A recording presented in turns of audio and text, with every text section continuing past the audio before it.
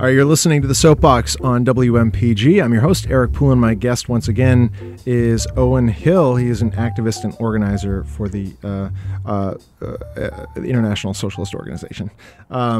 So, Owen, let me ask you this: do you think what's your read on whether or not there is truly an appetite right now in America for the type of radical change that you're calling for? Is it your sense that, you know, people kind of stop at reforming the existing electoral system through like a Bernie Sanders character, and so we still need to take some steps to get to where you're talking about, or do you think that the disenchantment, the frustration that is really, is rampant and is clear all throughout society, do you think that it has primed people for the kind of revolutionary change that you're talking about, which is even more revolutionary than Sanders is talking about, certainly?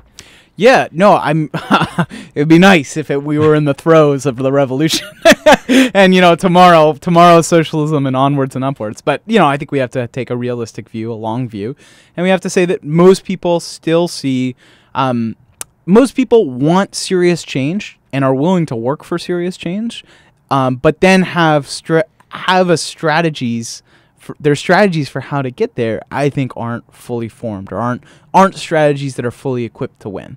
And I think Sanders is a good example of that. You know, it's not just Sanders' radical populism that's attracting people. It's also his strategy of trying to take over the Democratic Party. That people still see that strategy as a viable strategy and one that they want to participate in. And that's great. You know, people should participate in the strategies to change the world that they think will work. And then they should think about how it went, and they should assess it, and they should assess the challenges that they faced, what went well, what was hard, and then they should think more about what strategies do we need and what strategies will take us forward.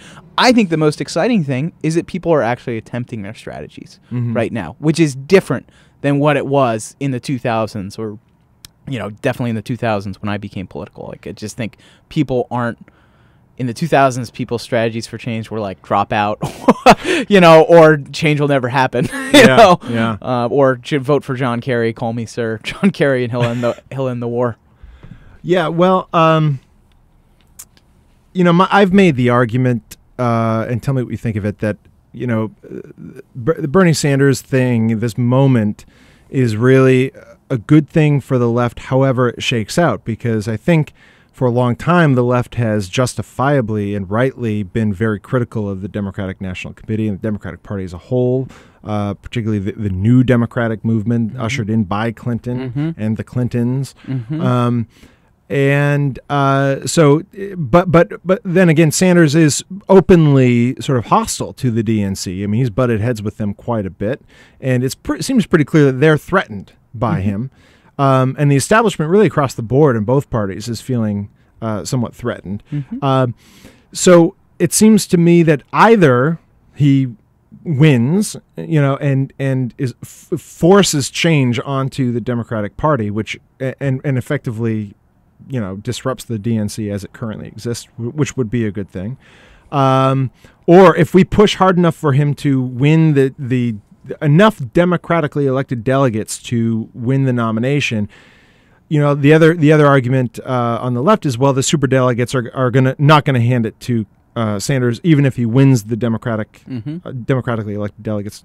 They're going to give it to Clinton. Well, if that happens, I really think that they would be exposing just how undemocratic they are as a party, and the curtain would come down, and people would leave in droves the Democratic Party, which would also be a great thing. Let's face it.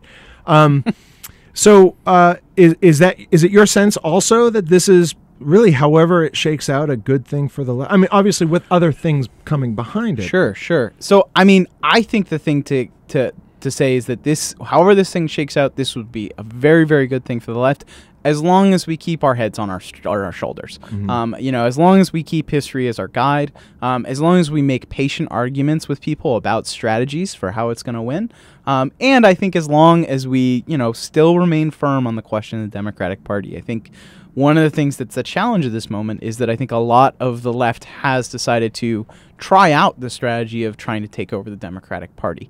I think that's a mistake. I think that's a strategy that won't work.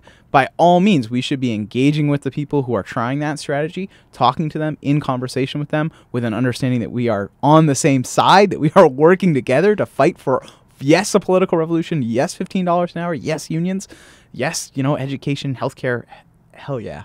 But like we need to keep our heads on straight. And I think that the thing to just keep in mind, is that what the DNC decides to do with its superdelegates, or what the superdelegates as a bloc decide to do, I think largely depends on what they think is going to be their least worst option. Because I think them deciding a tie in favor of Clinton would be a very dangerous thing for them to do. I think they'd be willing to do it, but I think they'd also be willing to let Sanders, be the presidential candidate. As long as they feel like he is quote unquote serious enough, as long as they feel that he's moved in the correct direction, or that he's going to be working with them on the key things that they see as like crucial, and not giving ground on other issues.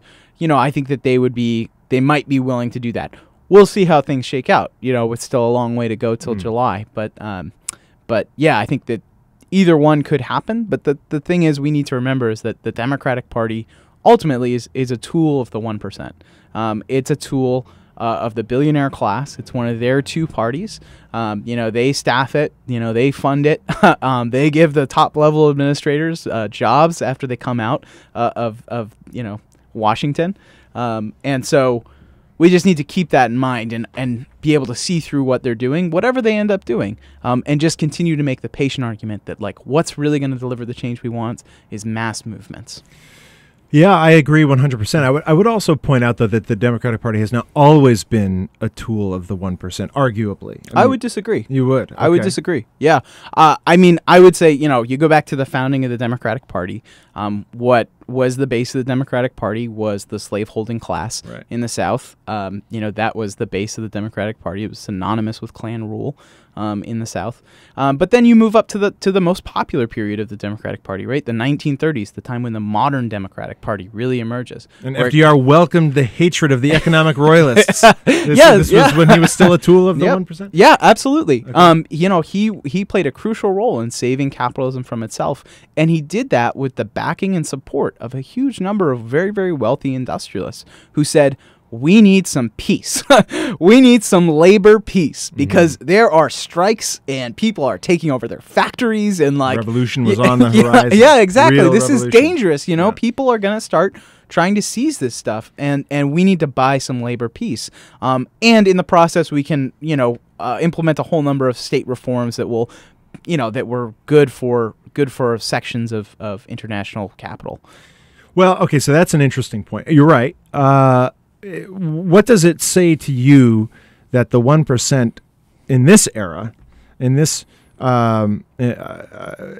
age, it seems to have their heads so firmly buried in the sand that they can't even see the self-preservation tactics of what happened in the New Deal era? Mm-hmm. I mean, they can't see that widening inequality and continuing inequality along those lines will only spell their own doom and failure. I mean, because they will provoke an actual revolution if they continue down this line. I'm convinced. Yeah, I mean, I think the thing is that they don't feel they have to yet. Mm-hmm. That they don't feel like the moment is dangerous enough for them, that they really are forced to. There is, like I said, I think there's a massive leftward shift in the class consciousness of ordinary Americans. But that said, I think that we are still a very long way from where our class was in the 1930s. So the Sanders movement does not pose the kind of threat that you're talking about that would sufficiently make them worry about their status. I think it might pose enough of a threat that they would allow him to be the nominee. Mm-hmm. Which would be a victory of the movement. Mm-hmm. A victory of the people fighting for Sanders. But that said, I don't think it I don't think that it in of itself, it's dangerous enough for them to be like, all right, we just got to reverse the program. We got to stop austerity. No more neoliberalism. We're going back to social welfare state.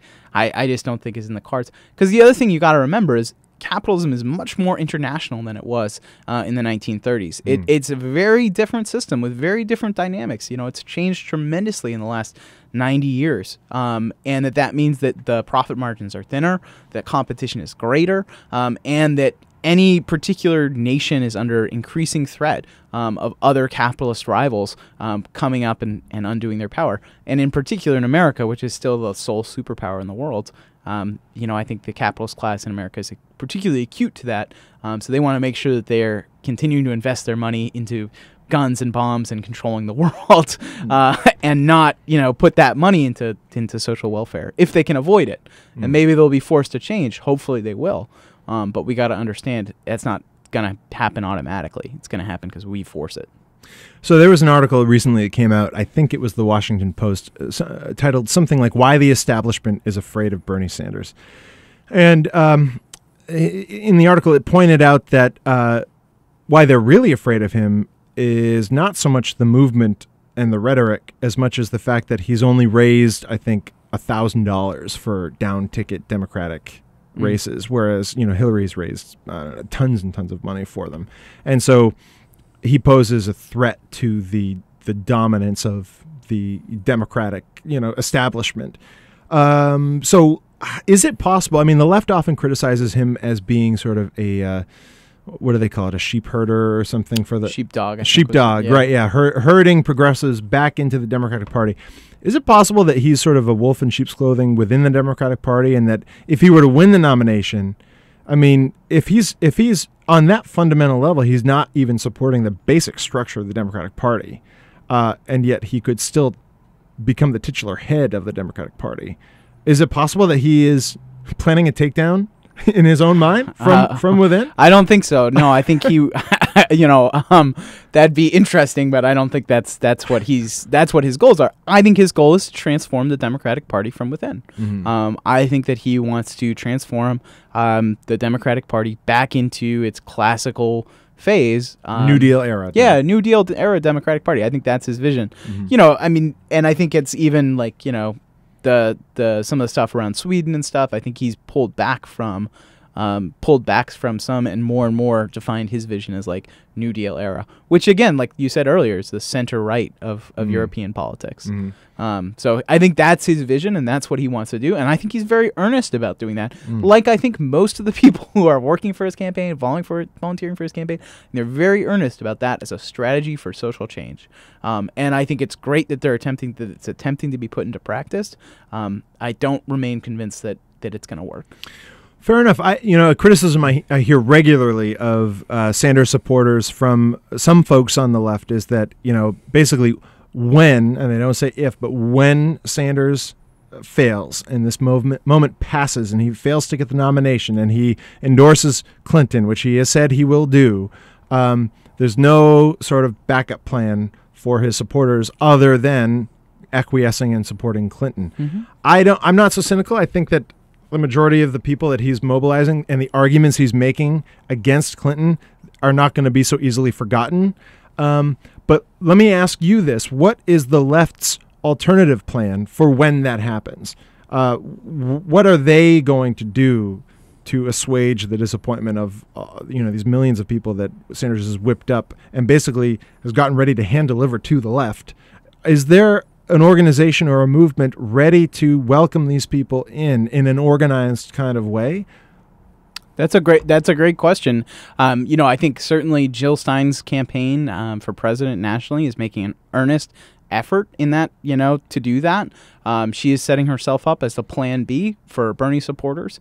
She is fighting for the same things, and she makes it very clear that she is on the same side as so many of the people who are working for Bernie's campaign. But again, making that strategic argument that the left isn't going to be able to take over the Democratic Party. So I think Stein is setting herself up to do that. Unfortunately, Sanders' campaign has sucked a lot of the air out for her campaign and has made it hard, I think, for her to find traction. But certainly that's starting in a small way. And again, I think we just do need to go back to, like, part of the reason that the threat isn't there for the internet, for the 1%, the billionaire class, the capitalist class here in America, the reason that the threat for them to deliver mass social programs isn't there yet is also because we have one of the historically weakest lefts that have ever existed in this country. Not since the 19th century has the left been as weak as it has been for the last 5, 10, 15 years. And that's a tremendous obstacle. Then that needs to be rebuilt. So people need to join the left. People need to take that seriously. All right, so now you're a member of the International Socialist Organization. So let's put this into international context. Do you see a wave of left-leaning politics around the world with Syriza, with Podemos, with Jeremy Corbyn? I mean, even the Arab Spring to a certain extent, and then Occupy Wall Street, Black Lives Matter. All the are you seeing a an upswell around the planet in opposition to capitalism? Is that what's going on?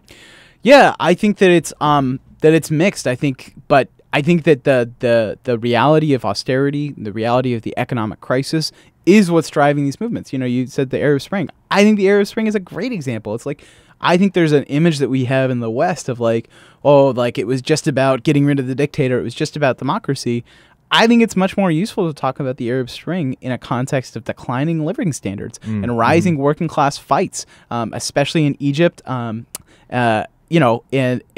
for working class living standards, strikes, major protests, those kinds of things. I think those were part of some of the fuel that then was underlying, and those haven't been resolved. And I would make the case also that they were rebelling against an oligarchic rule that led to inequality, kept the spoils of the wealth of their countries at the top, and did not disseminate them in anything resembling egalitarianism. Right. Yeah, absolutely. But the thing I think that's been such a challenge in the Arab Spring is that those dictators were removed, and then that blockage, that inequality hasn't been resolved. It's actually it still stayed at the top, even though the dictator was Mubarak was removed. They won that, which is huge.